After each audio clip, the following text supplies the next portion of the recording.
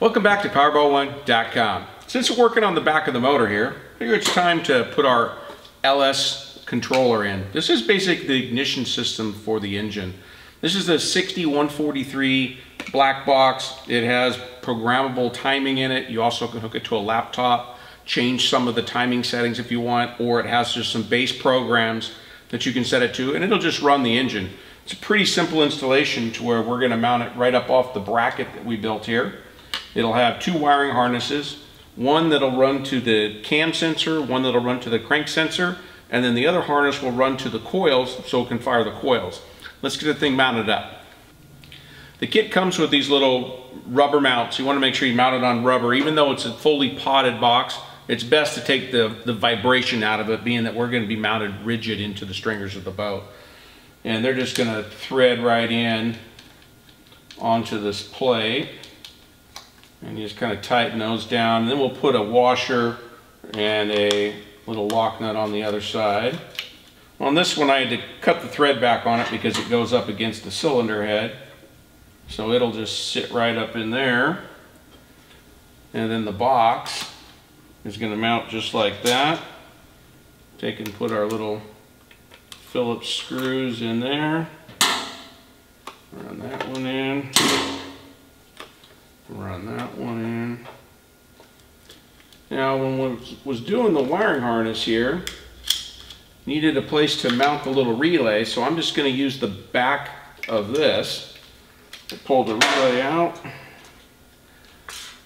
That'll slip right up on there.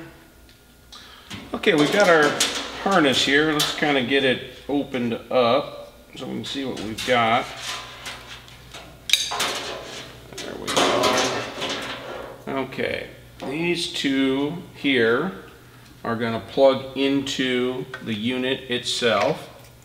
So the small one plugs into the small one, and the bigger one plugs into the bigger one. Like that. Until they snap in place.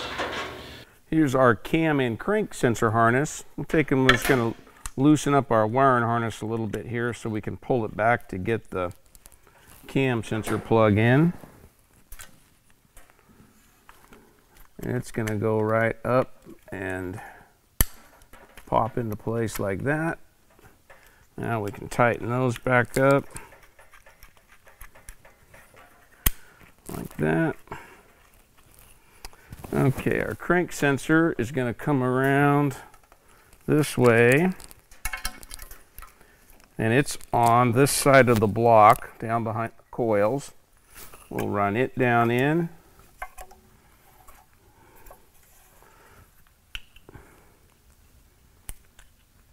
And plug that in. We're good there. This stuff will get out of the way once we get it in the stringers. Here's our coil setup. And we've got a passenger and we've got a driver. Driver's side is going to run underneath there. Passenger side there. This will just plug into the original coil harness that we used here, and then it'll have a ground wire that will connect up into here. So that's going to come up underneath the engine like this and just plug right into that coil harness there. And same thing for the other side. And that's pretty much what it takes to hook this up. You know, this is going to be our ground and our tack lead here that will connect into our harness, and then this will be our power from our relay that'll actually turn on and off the box. So when you turn the key on, it'll energize the wire here, which will turn the box off. You turn your key off, it'll shut the box off, shut the engine off. Really a pretty simple thing to install. Looks a little messy right now, but once we get it in the stringers, we'll get all that straightened up. It'll look really clean when it's done. Thanks for watching Powerboat1.com.